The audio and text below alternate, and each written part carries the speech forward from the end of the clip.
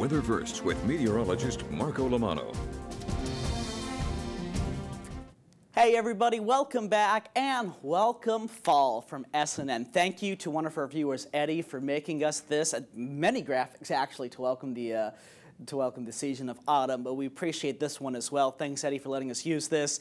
And from all of us here at SNN, we are done with summer, but not with a lot of fanfare. Still feels the same. Temperatures in the mid-70s. As low as 72 in Mayaca City, not bad. But then you get to the coast, 77 in Sarasota, 76 in Bradenton, 75 Venice, 74 Northport, Englewood, and Punta Gorda. And the dew point's around 73. So you're kind of in that range still where it's humid, but it's not quite that overly muggy kind of feeling. That's when you get to 75 and above.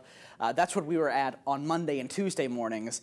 But now we've settled down a bit as we were expecting. And we're quite happy with the transition. Of course, it's still going to be humid. We're by the coast. We're in that subtropical climate. But if we can get it to not be just suffocating, we're happy. And that's what we're seeing. It's humid, but it's not suffocating. No rainfall as of yet, all right? What we have is a pretty quiet state.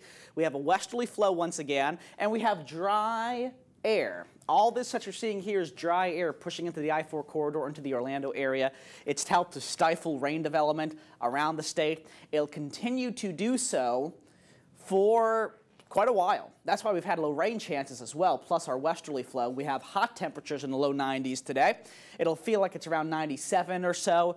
It won't feel like it's in the triple digits. The humidity is not high enough for that. It's still going to be humid, but it's not high enough that it'll feel like it's 100. So thank your lucky stars there. Here's the future track showing mostly flare-ups right in the middle of the state with this westerly flow. Daytime heating will help flare things up, but the moisture will be in the center of the state and eastward. So we're not expecting a lot of rain along the coast. I would say about a 10% chance of rain if you're in the coast.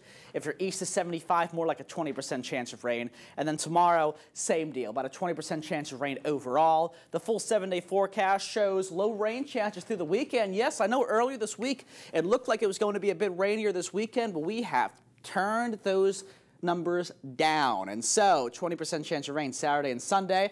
Bit of a bump early next week. Mid-70s for the overnight lows. Chuck?